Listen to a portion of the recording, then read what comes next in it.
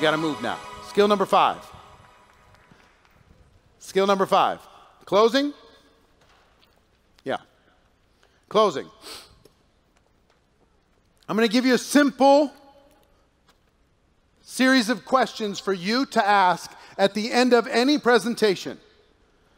You do a PBR, ask these questions. You do a Zoom call, ask these questions. You show a video, ask these questions. Sample your product, ask these questions. Three-way call, ask these questions. Sit down with somebody for coffee. When you're done, ask these questions. Question number 1. What did you like best based upon what I just showed you? What did you like best? Question number 1. One of the most powerful questions. I've tried them all over 30 years. I've tried, what do you think? Not to good results. The best question I've ever come up with, works in every country around the world, is what did you like best? This forces a person to go into their mind and think of something good. Question number 2. On a scale of 1 to 10, based upon what I've just shared with you, where are you? 1 being you have 0 interest, and 10 being you're ready to get started right this second. Where are you? Guess what you're going to get a lot of? 5s, 6s. If they say 7, they're joining. People won't say 10 because they don't want to seem like a cheap date. Here's a tip for you. Anything over a 1 is good. Seriously. If they say 2, I'm a 2. Well, we told them 1 is they have 0 interest. 2 must mean there's something there, but they're skeptical. Might take more time. You're going to have this conversation over the long term with them anyway. Just understand that this one might take a little bit more time. Fantastic. Scale of 1 to 10, where are you? Just get a temperature reading. Question number 3 deals with how much money would be worth their time? How much money would be worth their time? Now, here's how I ask the question, and this is refined over many, many years.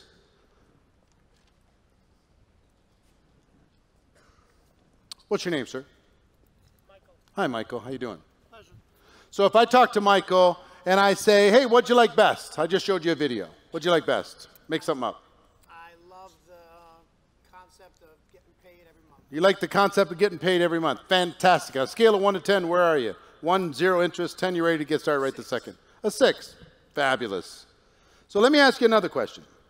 Hypothetically, if you got started in this business part-time, how much would you need to earn per month in order to make this worth your time? $1,000 a month. $1,000. If you're doing this part-time, how much would you need to earn per month in order to make this worth your time? The words worth your time are really, really critical. Hypothetically is also very helpful. Off the record, just between you and me, let's just, spitball this. How much would you need to earn per month in order to make this worth your time? He says $1,000 a month. Do I care what he says? All I care is that he gives me a number. He says, I don't know. Just play with me. How much? I'm not so sure. Just give me a number. Pick one. Okay, fine. $500, $1,000, whatever the number is. Question number 4. This will flow naturally as you practice it a little bit.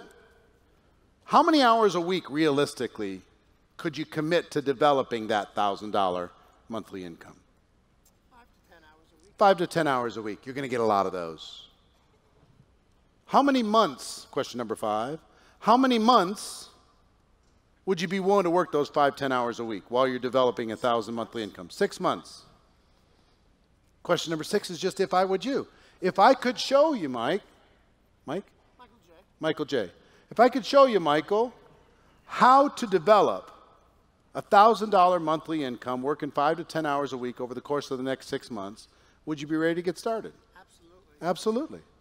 You know how hard it is for him to say no to that? Every single one of those answers was what he wanted. Every one. All I did was ask the questions. So this works with a positive person, it works with a negative person. Somebody want to just bring me a microphone. Somebody bring me a microphone. I want somebody to be the most negative person you know that has no interest in building a network marketing business. Who wants to be my guinea pig? Somebody? You want to do it?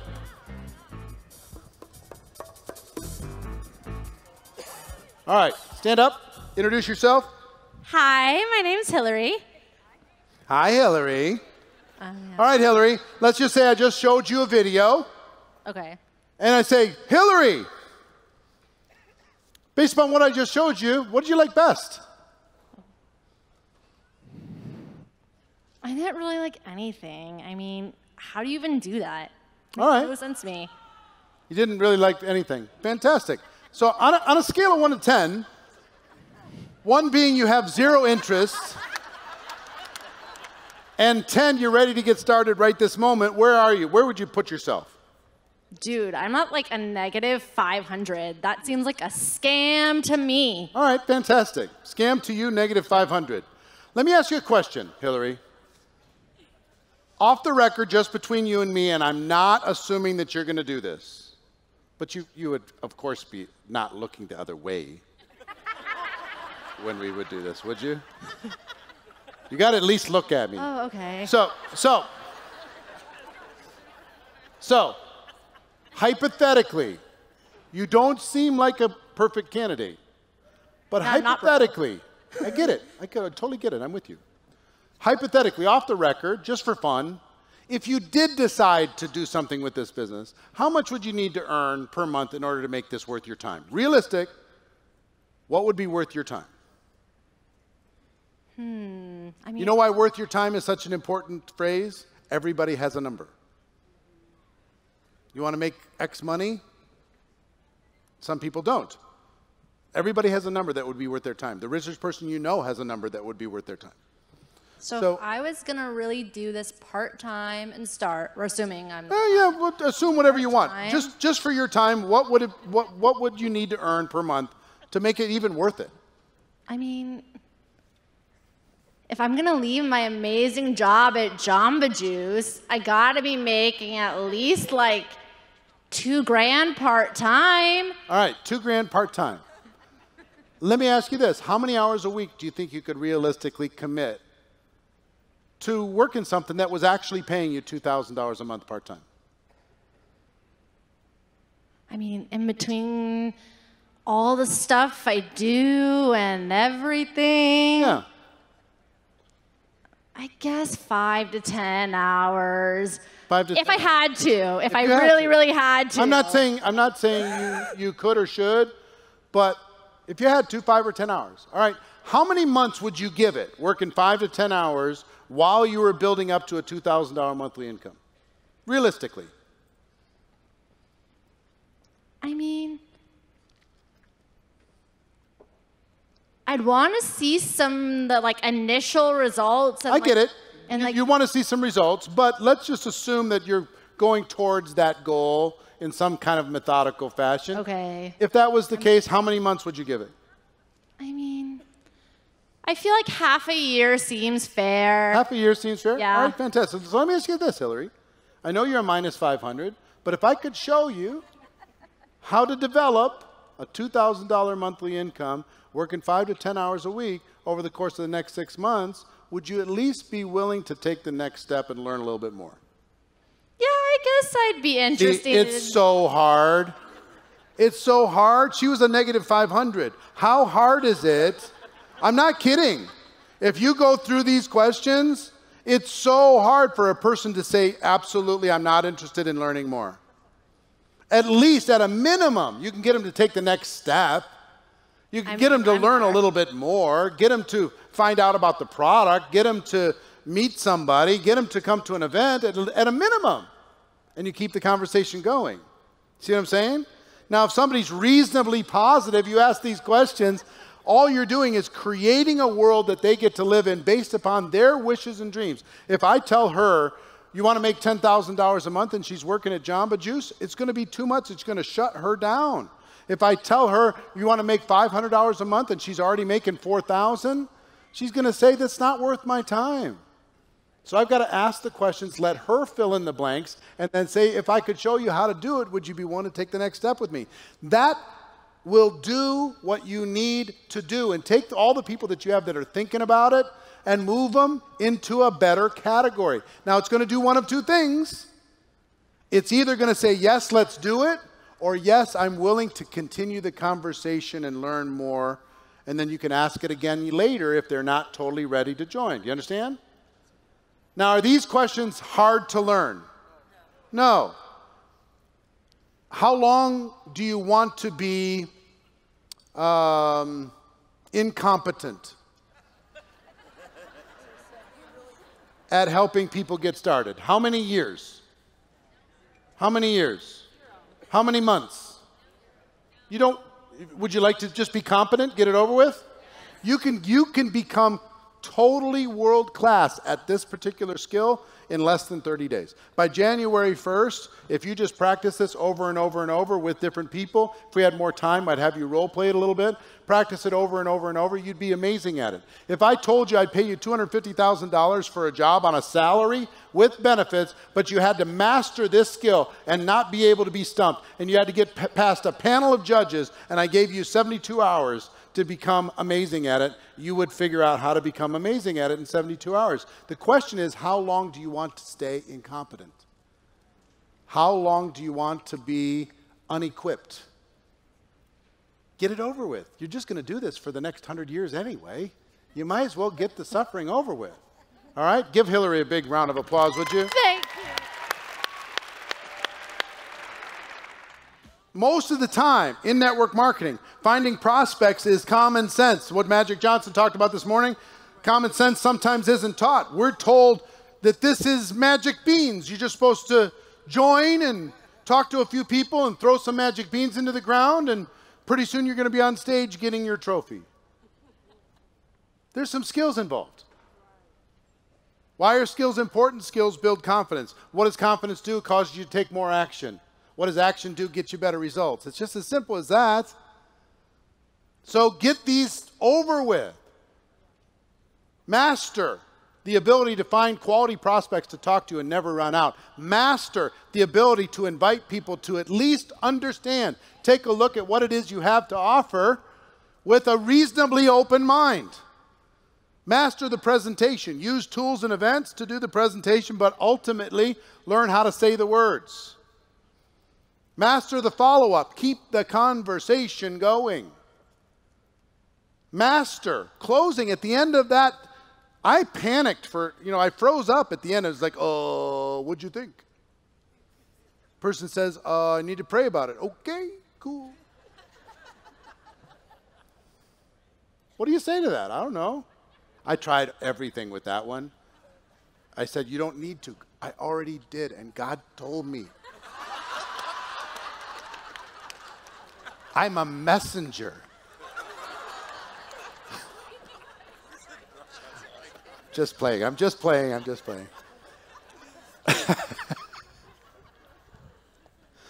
So, helping people make a decision. That's all we're doing.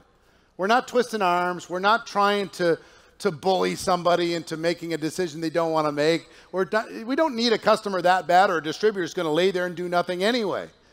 All we're doing is sifting through. And you know what we're trying to do? We're trying to capture the imagination of another human being and let them dream again. Because you know what happens when we're kids? Our imagination is crazy, right? Depending on how we were brought up. We're going to be sports stars. We're going to be TV stars. We're going to be ballerinas. We're going to be, race car drivers, astronauts.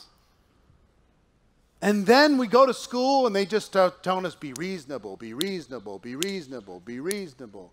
Accept your limitations, right?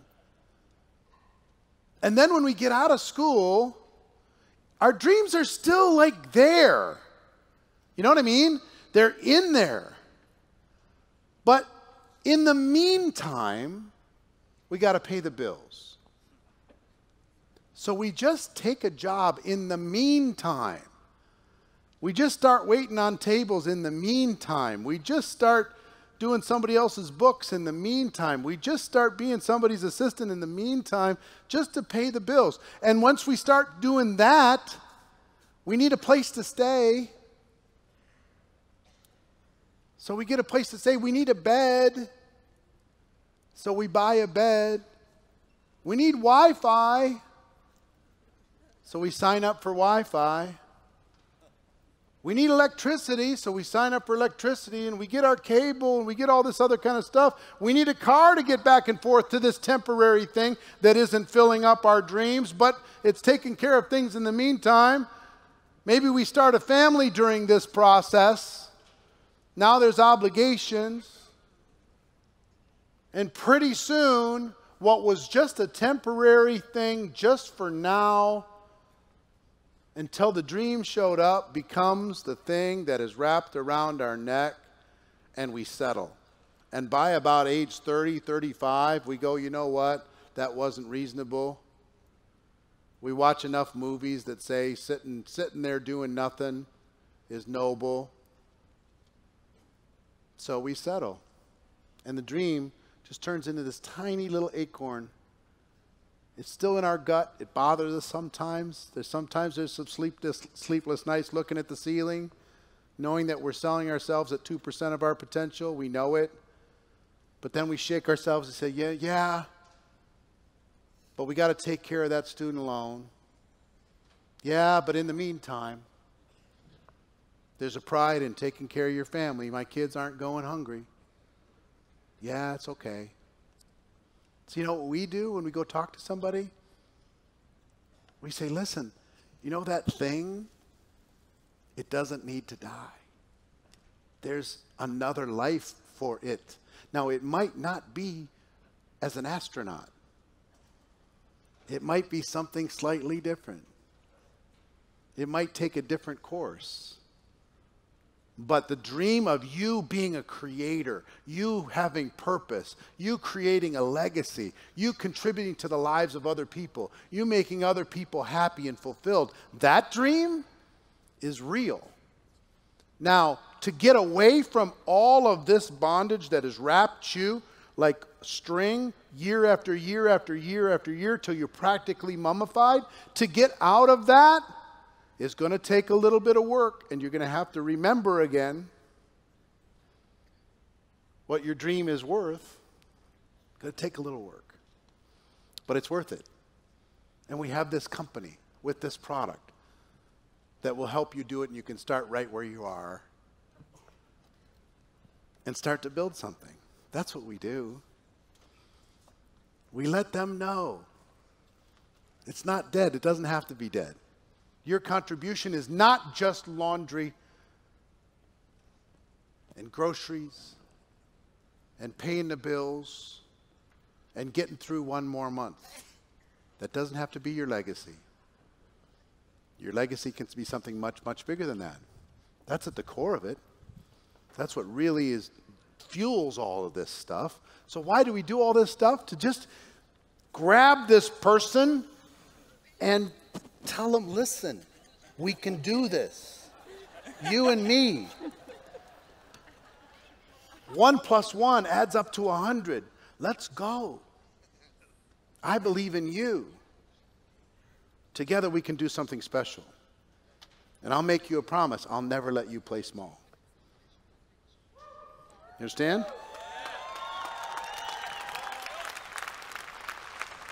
That's at the core of this stuff, man. So, those are the 5 skills. You ready to go to number 6? How many people have at least 8 pages of notes so far? Fantastic. Skill number 6 is getting your new person started right. This is where duplication lives. Duplication happens inside of this skill. Helping a person get started effectively, helping a person create some action, helping a person get some results. Because it's like an egg timer. I sign this guy up, I got to turn the egg timer, and if he doesn't get some results before that bell chimes, ding, he's gone. If he doesn't get a customer pretty quick, if he doesn't get a great product experience pretty quick, if he doesn't get a distributor earn a check of $1 or something pretty quick, he's going to be gone. So let me show you how this works.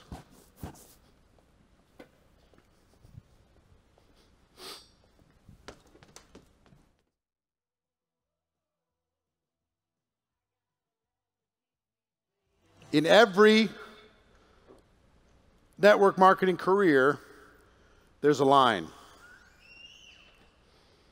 And on this side of the line, it's easy to stay and build and grow. And on this side of the line, it's easy to quit. Remember I told you, all of the stuff that we do is really buying time for a person to develop into the ultimate influencer that they have inside of them.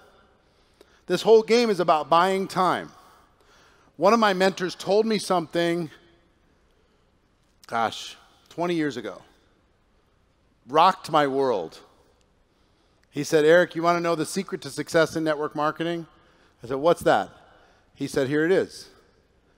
Convince people to stay in the business 90 more days. I said, what?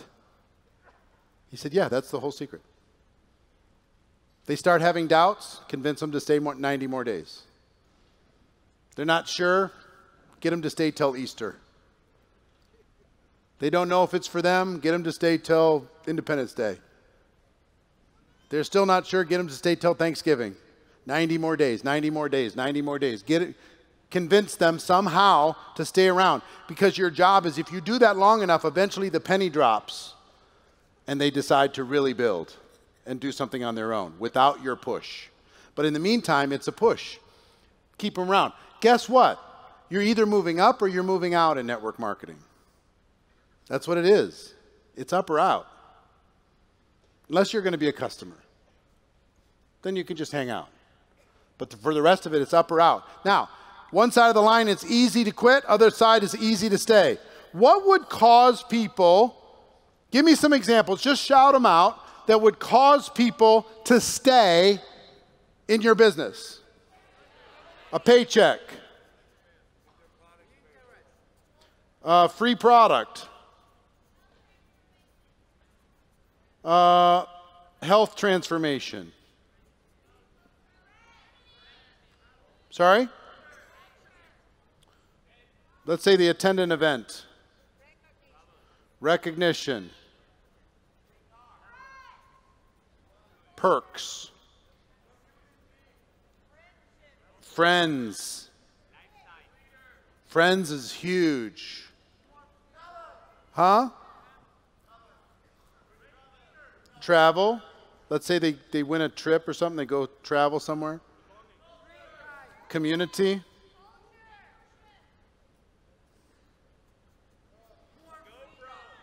Let's get back simpler. Think about the first 30 days, 60 days, 90 days. Huh? Just one customer in the first 30 days might help somebody. One friend in the first 30 days might cause them to stay around for another 30 days. One little paycheck of $1 or more.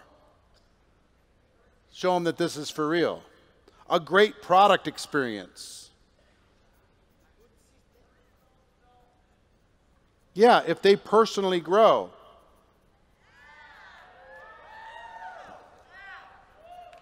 Right? All of this, you know what all these different things do? Is it buys you time. If they grow, yeah, if they rank advance.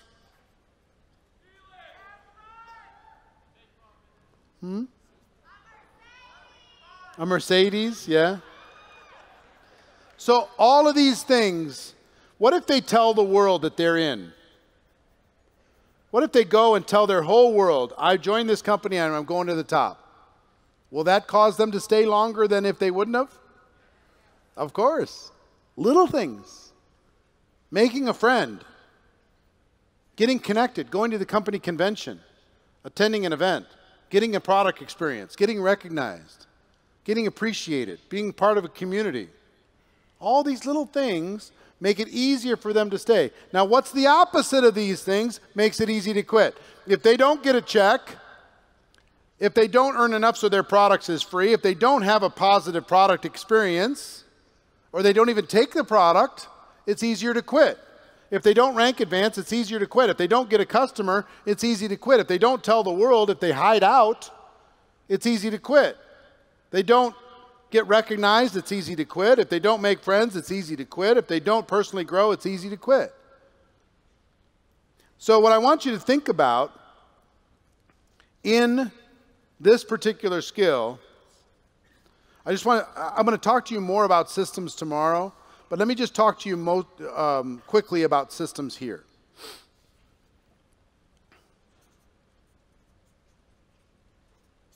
Systems are critical if you want to have big growth and duplication in your organization. They're critical.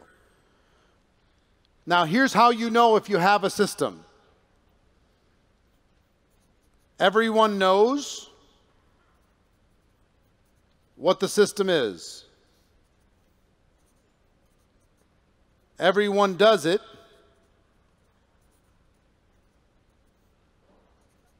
And it works. That's when you know you have a system. Everybody knows, everybody does it, and it works. This is very rare in network marketing because most people don't know what your system is, even if you think they do. Most people don't do it, even if they say they do. And it probably works, but the first two are the critical element. And when people look at a system, what you want them to say in their minds, this looks simple. I think it will work.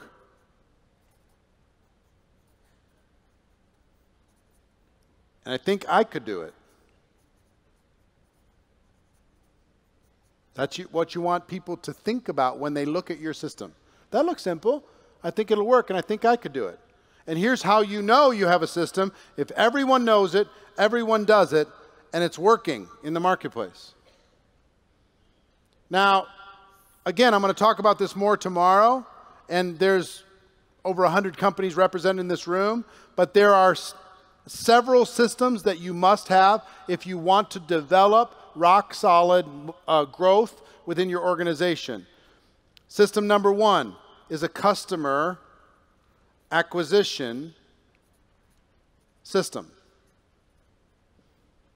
You tell people, this is what you do, these are the tools that you use, these are the words that you say, here's how you get a customer.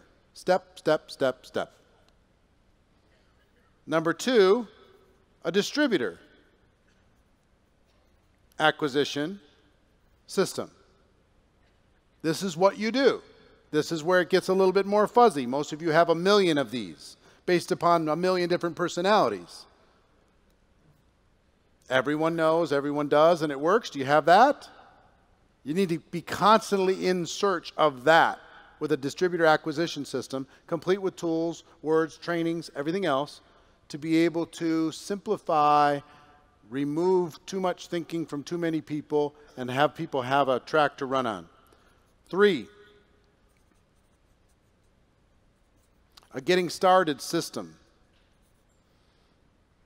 You want to make this work, getting started, you've got to have a getting started process that is standardized. If you want to have long-term growth, I can whisper a getting started system into your ear, but 4 generations down, it's gone. If I have a standardized one, even if it's simple, basic, this, now you've got a chance. People can add their personality to it, but ultimately, it's really critical that this becomes standardized. Simple, basic. Now, you might say, no, I got one. It's standardized. And if I could ask 10 people on your team, what's the getting started system? And they won't tell me the same answer. That's where a leader needs to show up to make sure that that process happens. So everybody knows it, everybody does it, and it works. Number 4, is event promotion system. One of the most important things you can do, and we're going to talk about skill number 7, promoting events, in a moment. But an event promotion system, do you have a system to promote from convention to convention? Or is it just you got to get excited? Is there a system for it? If you don't have one, you need to establish one. What's your event promotion system from event to event inside of your organization that's causing you to be able to have more growth than anybody else? And 5, an influencer development system. We're going to talk about that tomorrow morning. How do you identify potential influencers and mentor them in a systematic way to develop more talent within your organization instead of putting more and more pressure on the same influencers that have been in place for too long?